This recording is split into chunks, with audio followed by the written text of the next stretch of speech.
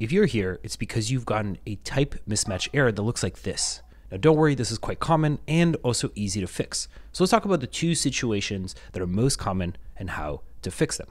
So I have this flow where I take a Google Sheet, I grab articles in that Google Sheet, and I want to summarize them in the AI. Now, if I take the output of the website scraper, which is a list, so these are 3 articles, and I pass them over to the Ask AI, which I want to summarize all of them, it's going to go into loop mode. It's going to assume I want to summarize each article. It's going to take an article and summarize it. But if I want to summarize all of them at once, it might feel like I want to turn off loop mode, and that's going to give you that error.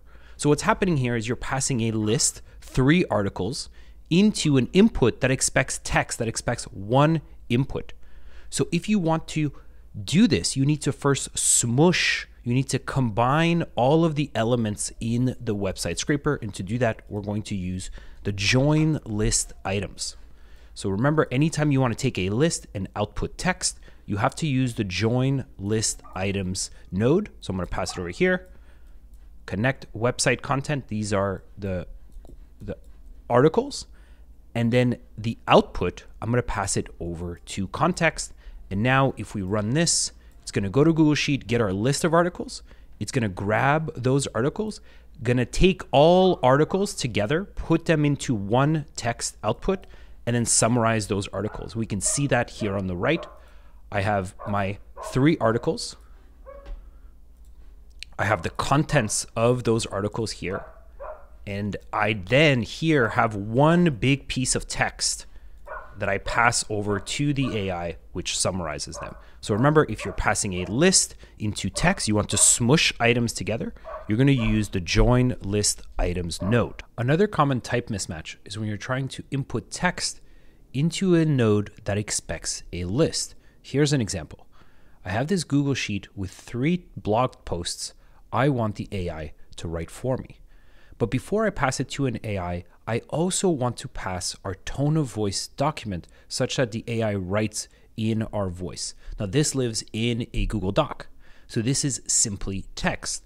When I try to pass that Google Doc into the combined text node, which creates the additional context the AI needs, it's throwing an error. That is because I'm passing in 3 items in the Google Sheet while I'm only passing in text with the Google Doc, which is 1 item. So what we need to do is to turn this Google Doc into a list with 3 items, identical items, each with the Google Docs content, the tone of voice. So I'm going to remove this connection. I'm going to click plus. I'm going to duplicate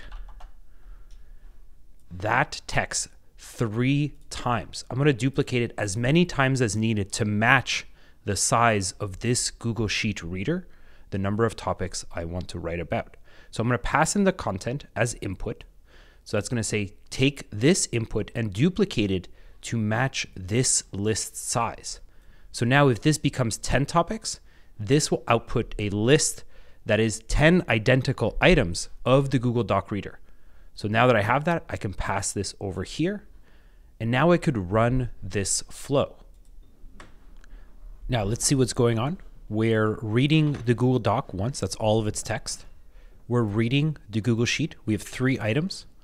And then we're duplicating that Google Doc 3 times. So we have 3 items in this list, which we're then combining together. So for each blog post, we're including the blog tone. And that's what we're passing over to the Ask AI so that it can go ahead and draft our blog post.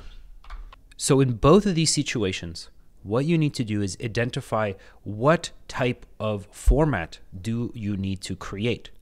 If you are going from list to text, you need to smush, you need to join list items.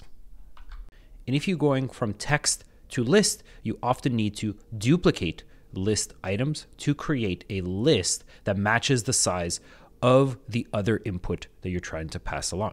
And with those 2 tips, I hope you can fix your error and go back to automating.